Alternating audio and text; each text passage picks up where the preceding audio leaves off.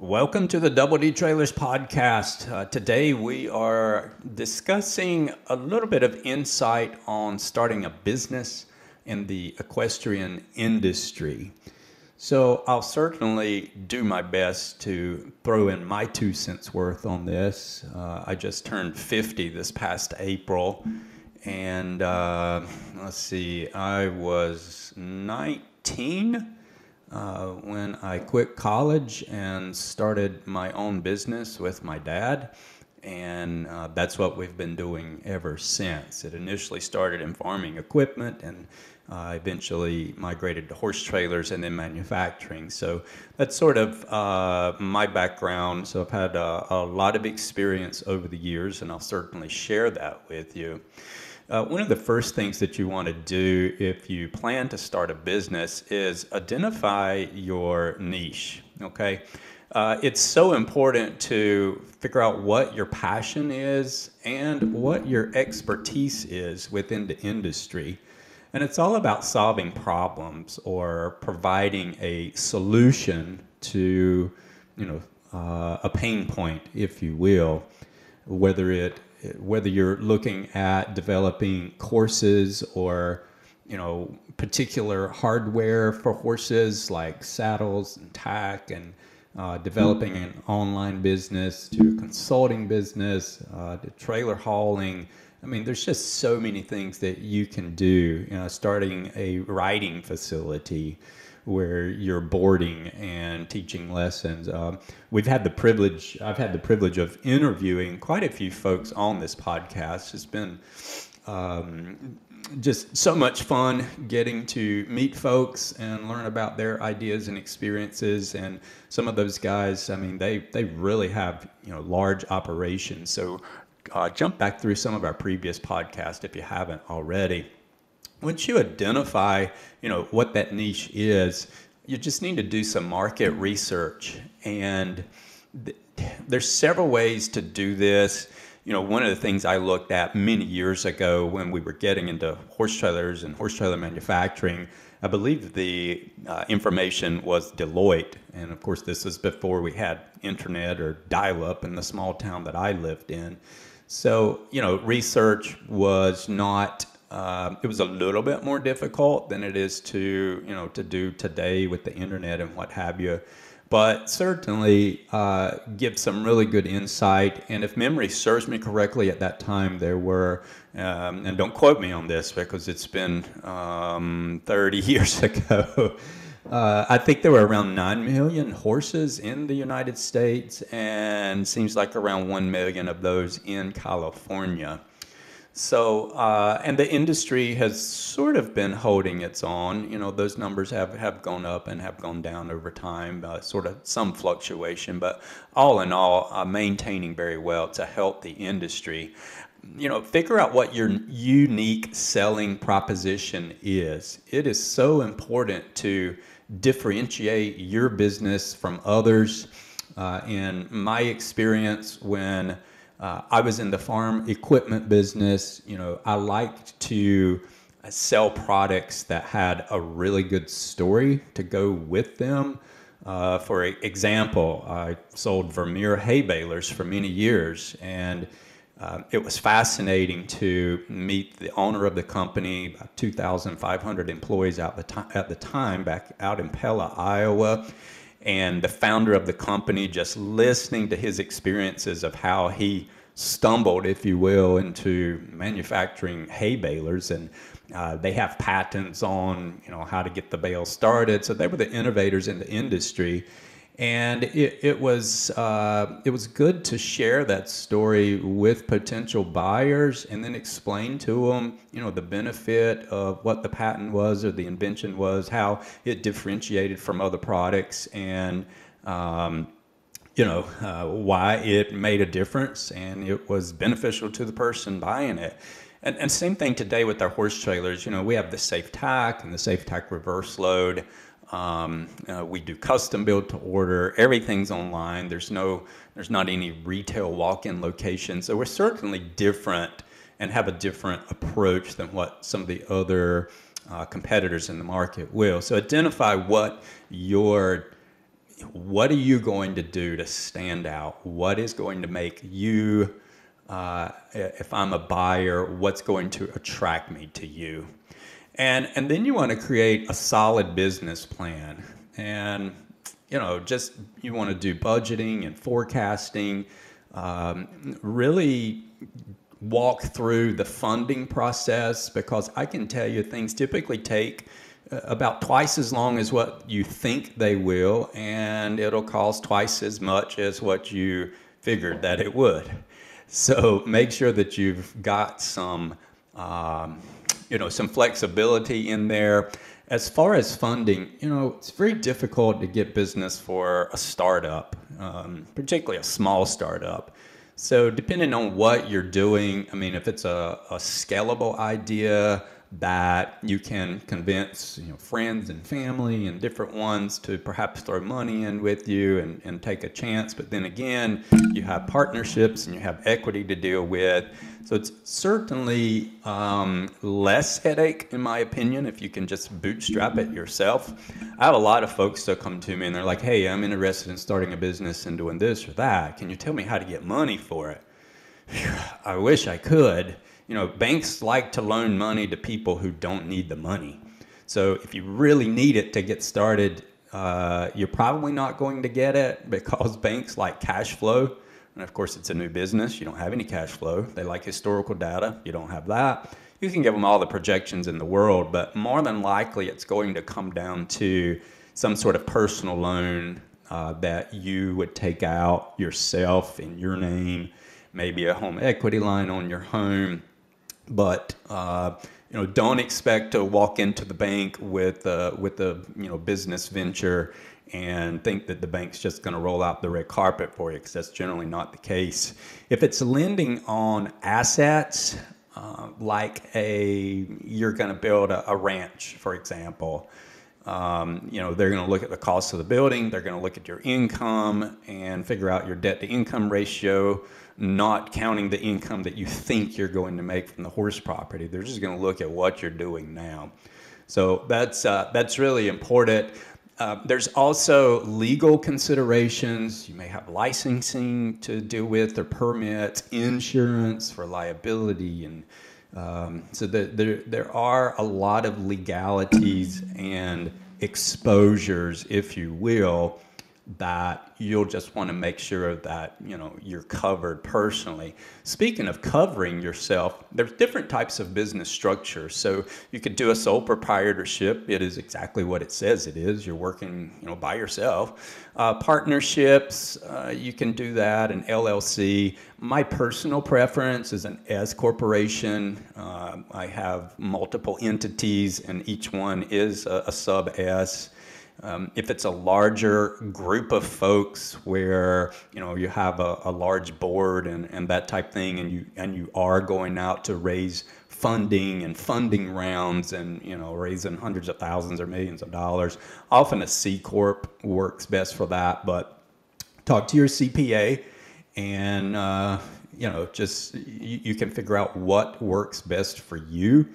But you definitely want to have that corporate structure of some sort, because what would happen, if you're in, say you're in the trailer manufacturing business, and the trailer comes unhitched and there's some injuries or deaths and things like that caused.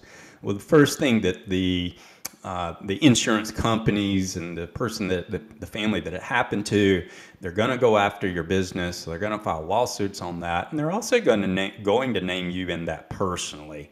That's just something that attorneys, in my experience, that they always do. Unfortunately, I have been sued personally before, and it was not a fun experience. Even though you may not have done anything, you're still going to have to spend a lot of money just to defend yourself, which was the case in my situation and our situation years ago. We worked through it. We came out fine. I didn't have to pay anything. But still, just lots of lack of sleep and things like that. So be prepared for the liability aspect and try to minimize your exposure as much as possible. Marketing and branding. I can't stress the importance of the differentiation and having a strong brand identity. You know, when we started manufacturing back in 1997, I began going to horse shows in North Carolina, South Carolina, Georgia, Virginia. We even ventured up to Maryland to the Timonium Horse Expo, and then some years later, Pennsylvania. And I remember going to those shows up in the Northeast and have my little booth set up, my trailers in there, and my flyers printed up, and what have you, and my business cards, and the signage, and all of those things. And folks would walk around, they'd kick the tire, and they're like, "Double who? I've never heard of you guys. You know, where are you made? What?" You know, lots of questions. And so it is important to create that strong brand identity. And I can tell you, it takes a lifetime to create a brand. Brands typically don't die. Businesses come and go, but brands will generally remain. So the stronger that you can do your brand, the stronger that you can create that, the better. And you know, it does take a lifetime to create, and it only takes about one day to destroy it. I just said brands last. Strong brands do, and if you protect them. But it is important for customer satisfaction, because you can work so hard for so many years, build your business, build your brand, and you know, then start making dumb business decisions, for lack of a better word, and really hurt your brand. So just keep that in mind. There's so many channels for marketing and branding today. I can tell you the competition is quite stiff. You know, even if whether you're doing online, or you're doing brick and mortar, or you're doing, you know, whatever it is on the consulting side, there's always opportunity for improvement. There's always, you know, ways to do things that are different than the next guy, and you know, to outsmart and outmarket and all those. So digital marketing is so important.